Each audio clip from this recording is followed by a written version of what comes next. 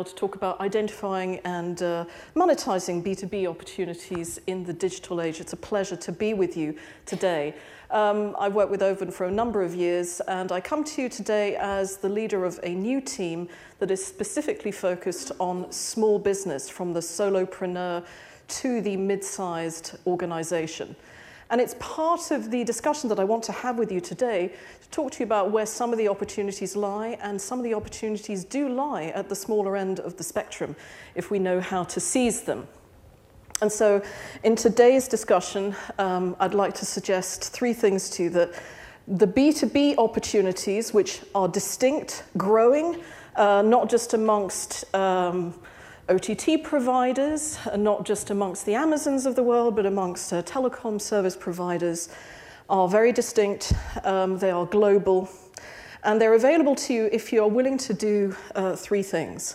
One is to be inclusive in terms of the B2B universe. The second is to become intimate with your clients, which is something we've talked about, but I'd like to discuss a little bit what I think that means. And thirdly, the opportunities will be open to you if you become more observant in different ways, I believe. And I know we've talked about new types of jobs being developed in the digital age. I'd like to suggest one job title, which I think will be very key to all of you, and that is to become a digital zoologist. And in this presentation, I hope to explain to you what I mean by digital zoology. So we heard this morning that in the services economy, the way that we produce value has changed fundamentally. I think that's fairly clear, that there are all sorts of new ways that we make money. And yet, at the foundation of many of these new business models are not technology necessarily, but still many, many people. And those people are not necessarily working in the same context as they did historically. And in fact, what I would say is that in the emerging digital economy, we're increasingly uncoupled from a contractual basis. We have an increasing freelance economy that is both in the formal economy and also informal economies. If you work in certain countries, say in Indonesia, in certain African countries, the informal economy is made up of freelancers. But in the developed markets, of which there are examples of new business models, they're still dependent fundamentally on humans, and humans that are working on an ad hoc basis, an ad hoc workforce. And the cost of that in the long run is something that we still don't fully understand. Now, I don't mean to be negative, because actually the freelance economy is one that's very positive in other ways for large and small businesses. And let me give you a few examples of this. One of the things that I note, and that Ovum as a whole notes, and we have a workspace and mobility team led by Pauline Trotter that's doing a great deal of work in this space, is that there are with new modes of work and new types of work, there are different approaches being used. And one of the new approaches that we see is very exciting and a global phenomenon is co-working. In the freelance economy, co-working is for a certain segment of the B2B universe. It tends to be those that are in developer environment or maybe startups. But interestingly, co-working hubs are also starting to attract larger organizations who might want to do some sort of skunk works, trying to do some new types of development that are like not just secret, but engaged in a different way. Now, I don't know how your office is set up, but for many of us going into a formal office, if there is still one, you will find that you're in carols. You're not necessarily in groups. You are, in a sense, on a production line. And if I look at some offices, how they're laid out today, big corporate offices, and I reflect what typing pools used to look like in the 1930s, I don't see a huge amount of difference. And that is disturbing to me, and it should be disturbing to you. And one of the interesting things about co-working hubs is that even though they gather people who are typically not employed with each other, they're actually reinventing what I would call esprit de corps, which is, that feeling of belonging to a group and doing something exciting. And just give you a few examples of this. And it's all about engagement with individuals. So here are two different endeavors that are going on right now. One in Indonesia, which is a co-working hub, and on the other side is a virtual endeavor which has been started up by Telstra in Australia with a major bank. And both of them are trying to reinvent the way they reach out to B2B, reach out to different types of workers. In this particular case, they're both reaching out to smaller types of organizations. And what I think is particularly interesting, they're both valuable in different ways. The Telstra endeavor only started a few months ago, so the results are not necessarily there yet. But the idea of building communities is something that is not new to us. In this particular case, it's quid pro quo, if you will, in terms of swapping skills or discounting skills, so that organizations, small typically, are going to be able to build their businesses, work more effectively. The other one, which is the organization Create in Indonesia, to me is very interesting in the way that they are physical and they are building communities in a rather different way. And also, they are selling digital services. So this is an organization that provides temporary office space. You rent a desk, you come in. And you think, well, that's not very interesting, is it? But think about the service wrap around this. So it's about social networking. It's orientated to startups. It provides discounted or free services such as web hosting, accounting services, some software as a service. It provides digital marketing services as well online. It provides social networking physically, social events where we meet together, educational workshops, and things that matter to us personally, such as discounts on hotels, various affinity groups. So to me, that's very interesting that this physical model is actually making us think quite differently about our workspace. And I always think about Groucho Marx here, this is a club that you do want to belong to, right? And ask yourself if the way that you work, if you're working in a large corporate, if you feel that way. Now, that is the type of engagement that I think that we should be trying to foster in large and small businesses. And it involves a number of different digital services. So I think that's a way forward and a great irony for some of the work that we're doing. So that's about fostering some type of community. I think you have to be inclusive also if you're going to make money out of B2B. And that is, and I've said this before, not to focus purely on certain types of workers. So if you'll see, and this is an illustration, even within Europe, of how diverse we are on a country-by-country basis, and of course it would be the same if I did this by industry as well, to show that our workforces are not the same. And then indeed, if you're in a particular country, or perhaps you're an operator in multiple countries, and you take one single approach, you may be leaving money on the table by not engaging with certain types of workers. Are we really to believe that manual workers, blue-collar workers have no need of any digital services? Of course, we talk a lot about value destruction in the context of digital transformation. We talk about jobs being eliminated. I would like to take an approach which is more positive to say jobs, be they manual, be they service-led, be they low-value jobs in terms of their compensation, can be enriched digitally. And that should be an ambition, that it's not just about removing jobs in the workforce, it's transforming them. So I think that, if you're targeting based purely on job title, that is not a way to go forwards. You'll be leaving money on the table in the B2B market. And in fact, if you're dismissive of, let's say, the smaller end of the market, you're also causing a long-term problem. Now, this is a slightly complicated slide. I apologize, I was fiddling with various numbers here, but this reflects some work that we've done actually globally, but this is a European cut, that reflects small businesses, what they said to us in terms of digital literacy. We asked them, Do you feel that your digital skills, or the lack thereof, is harming your business? A surprising, if not shocking, number told us yes. Now, this is mapped against the economic contribution of small businesses in particular countries. And I will tell you that even in Germany, where the Mittelstand, the mid-size organizations drive the economy with their innovation, with their apprenticeship, which is the way that they've actually been a global example of success, half of the manufacturing companies that we surveyed felt exposed, underskilled in terms of digital.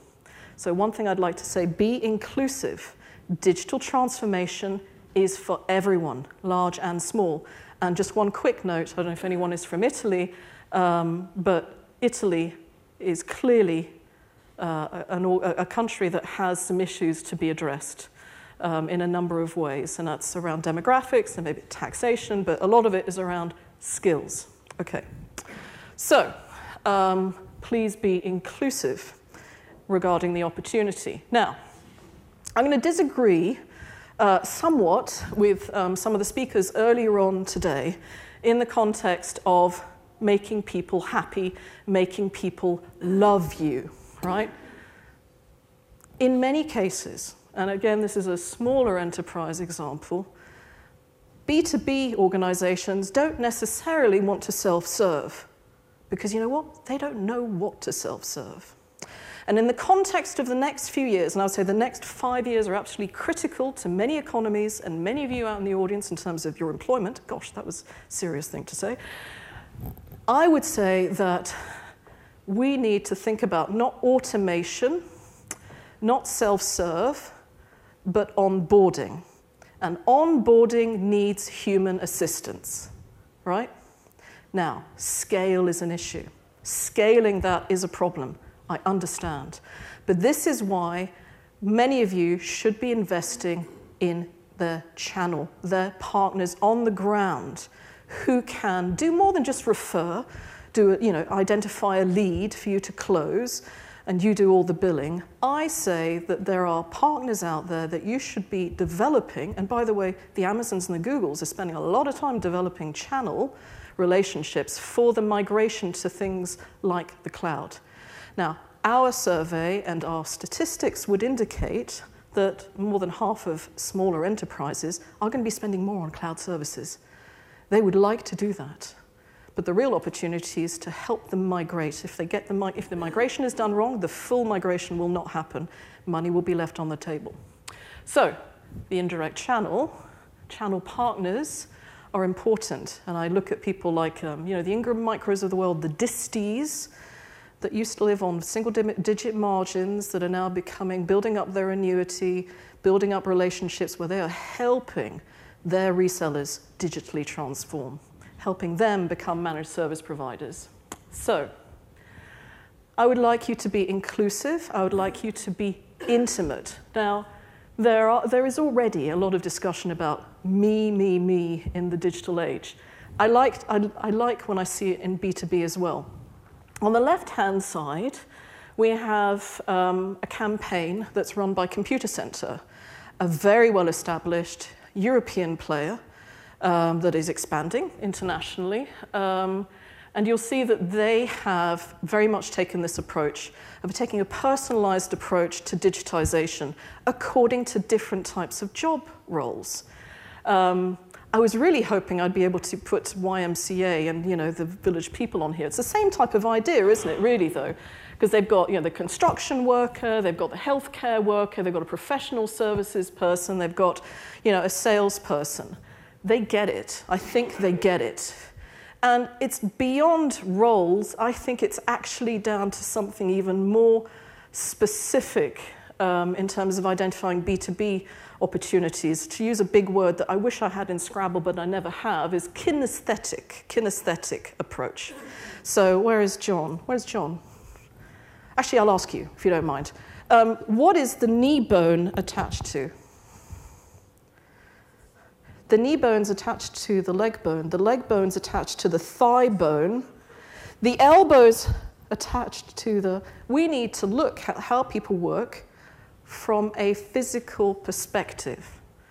I would like us to go back to those days of time and motion studies, which you can still see back on the, by the way, if you're interested in seeing how people count matches and put them into a matchbox and find new, better ways to do that, I think that we need to start being a lot more observant of how people work and how to improve that. And that's what we need to do in terms of dissecting the workforce. And this is only a snapshot of actually a lot of data.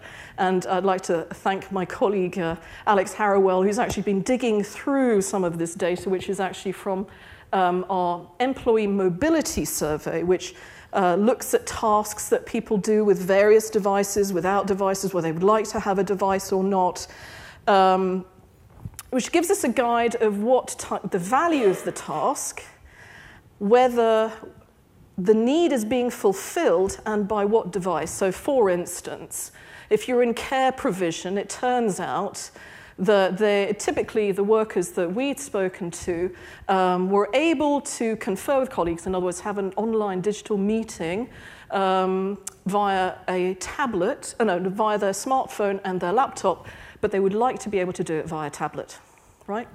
And similarly, actually, in construction, they would like to be able to do that. So, if they've got a problem, or if you're a lone worker and a utility worker, you could go back and actually get in touch with someone who could help you fix a particular problem. Now, of course, this is asking people with the needs that they feel are unmet. And this is where observation, I think, is very, very critical. Because, of course, people don't necessarily know that what they're doing is inefficient. I always have an argument with my colleagues who are American about the efficiency of how they eat, right? So watch an American cut, and I speak as someone who's actually an American citizen but brought up in Europe, so I can say these rude things. So watch them cut a steak. So it's very inefficient. It involves, putting the knife in one hand, cutting, and then putting the knife down, transferring the fork to the right hand, and then stabbing the steak and sticking it in your mouth. And actually, I had counted the number of steps that takes. It takes more steps than it does if you're eating like a normal European pub with a knife and a fork. Okay, so what I'm saying to you is that being observant matters if you're trying to seize opportunities in the B2B world on a role basis, because jobs are sometimes inefficient and people don't know it. And so let me get to my last point, which is, I think, your opportunity and, in fact, your duty to become a digital zoologist. Now, many years ago, almost 50 years ago, there was a book that came out called The Naked Ape. And it was really about observing us as animals, which we are. And there are 193 primates out there in the world, and we're the only one that has no hair. That's why we're called the naked ape, right?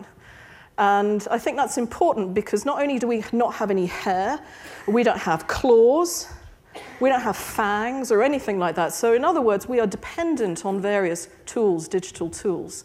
And so it's really important to go back and study that digital environment, see what those naked apes are doing in their particular jobs, be observant. And also, please don't think that you have to be hands-off, that an app will solve the type of relationship that you want to have with your customer, particularly in the next few years, which are all about transformation, as we try to get people to the next level in terms of engagement with technology, transformation with technology, that you need to have some level of migration and intimacy with that client. And those, I think, are part of the keys to really making a difference and growing what is a huge opportunity in business to business. So thank you very much for your time, and I'll hand back over to John, who's behind me. So thank you very much, ladies and gentlemen.